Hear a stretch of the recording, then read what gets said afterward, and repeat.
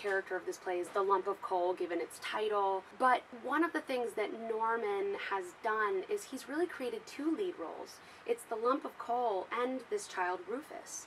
And they're both really searching for what their purpose is. And then they're searching for someone to share that purpose with.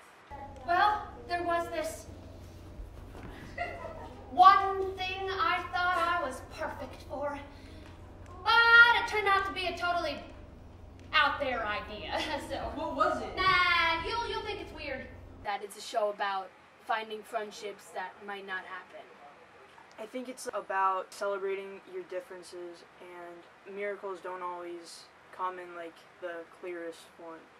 Come on!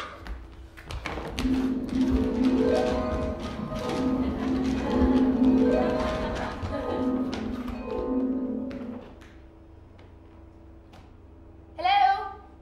I think it's a lot about overcoming setbacks, and you know, when things are getting really bleak, you know, you can,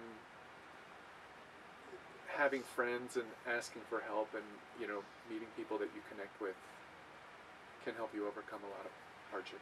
What I love the most about the show is the generosity of spirit. I think that in all of the storylines, that's something that I hang on to, and I think that comes through as like a moral that has to do with all of the characters.